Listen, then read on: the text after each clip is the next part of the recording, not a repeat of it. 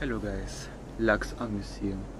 This topic is about Lucifer and my experiences within my tradition of Aspectum Tridentum.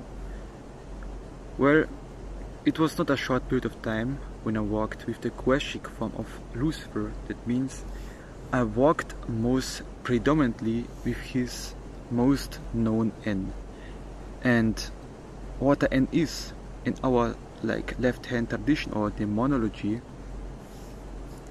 is a mantra that you recite rhythmically, like in a certain rhythm that you find comfortable in chanting certain mantras, and with time you accumulate a particular amount of energy of this specific deity or god you are worshipping, calling upon.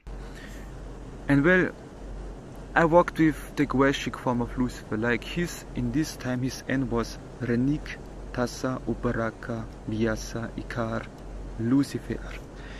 And this was his normal N that you would use to call upon or to transmute your own energy. It is something like Lucifer, Lucifer. And well, I walked around exactly 222 days with him, because in my long project I saw myself doing this that long, and it is also a numerological reason behind it. And well, was not only the only day that I worked in this project. It is supposed to be 666 days, 66 days, like almost 2 years. Is my project, and in this period of time that now I'm in, it is coming to an end, and I'm really happy about it. But we're back to topic about Lucifer, Quashic Lucifer. Well, of course, if you really dedicated yourself that much amount of time, these spiritual forces will most likely recognize this, will watch upon you, will interact with you. And this of course can only happen when your own consciousness is polarized into a higher state of consciousness, like you are open to receive. And this only can happen through meditation and through some certain type of trance consciousness. And well, of course, and it started there. It started there with Lucifer. Then when I took these energies, catapulted my consciousness into his realm, and he showed me a specific form of himself, like the dragon Lucifer and the Draco Lucifer. And this is this sigil that I show to you, and I will show you more later in the story. And well, when I walked with his normal, most known form of the Quashic Lucifer, what happens with me? Many things, to be honest, many things. In the first days, nothing really much happened, because myself was not open and connected enough to his realm, to his energies. And only the second round, the next 111 days, when I interacted with him, my changes happened. And what were these? Well, first of all, he blinded me with his light. What it means in my occasion is he boosted my vanity, he boosted my positive self-talk, positive self-image, so much so that I forgot almost my dark side, almost my downside, where I am not proud of myself, where I am not confident about myself, that I forgot this part totally about myself when I walked with him. And he just strengthened my vanity, strengthened my positive self-talk, strengthened my addictions to certain music and things that just hypes me up. It just hypes me up and just make me all around together a positive, light-hearted and laughing person. Yes, as crazy as it sounds, Lucifer made me, for his period of time, most prominently on my occasion, a positive person.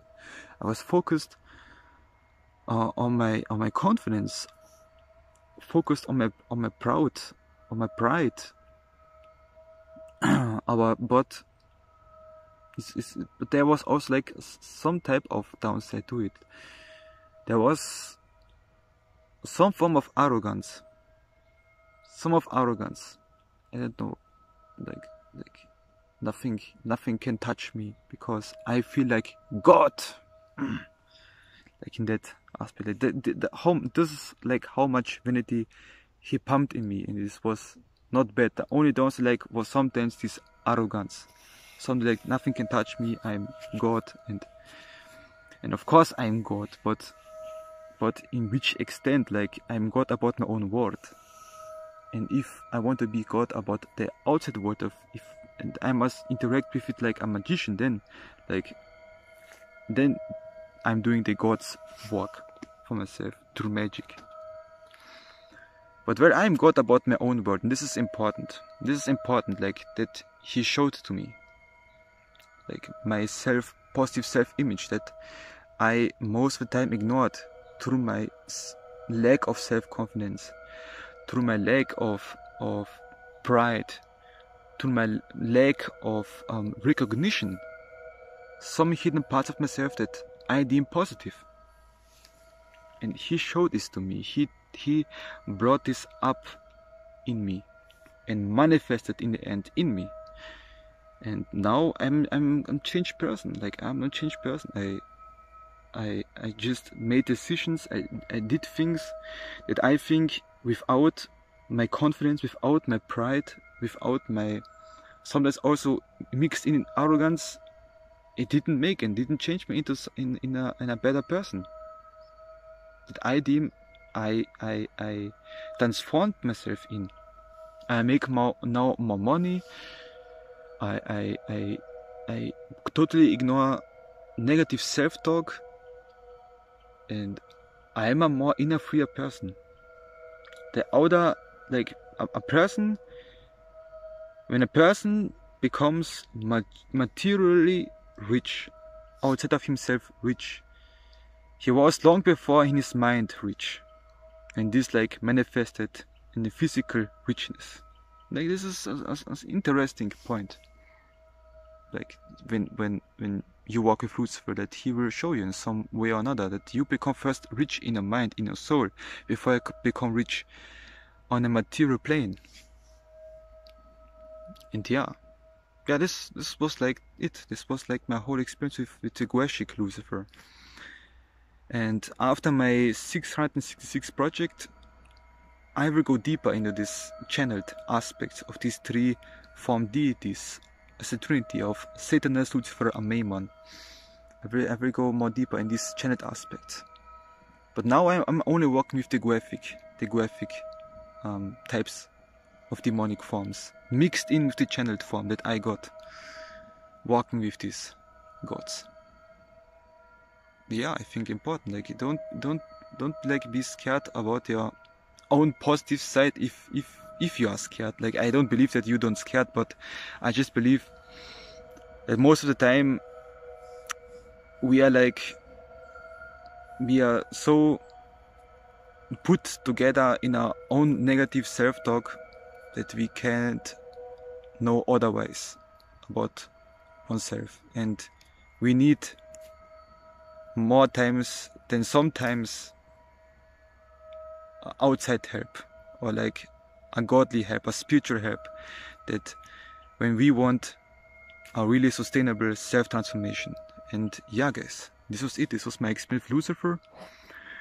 Tell me your experiences if you walk with Lucifer, and yeah, I give it to your heart, walk with him and see for yourself. He's a really good guy to walk with.